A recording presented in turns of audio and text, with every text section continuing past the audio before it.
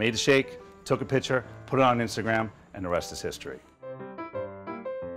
Well, we've always had a 2-hour wait pretty much since we've been open, but in the past like 10 days, it's been 3 and 4 hours in the blizzard, freezing cold. People are nuts, but they love milkshakes. So, you know, we just keep spinning and serving shakes.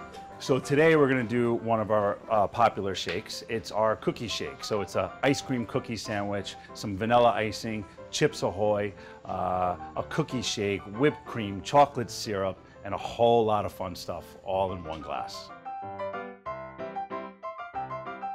I didn't eat breakfast today. I haven't eaten in probably 12 hours. Yeah, I'm excited to tackle this shake. I don't know if I can finish the shake. I had confidence before I came, but upon watching the making of it, I got a little nervous, but I believe in myself. I think I can do it. This is like the most fun work assignment I've ever had.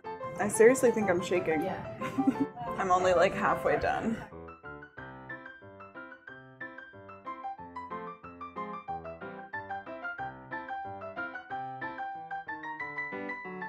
I can't go any longer.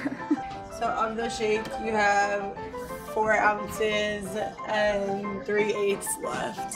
Oh. So you drank 11 ounces. Oh my god, no!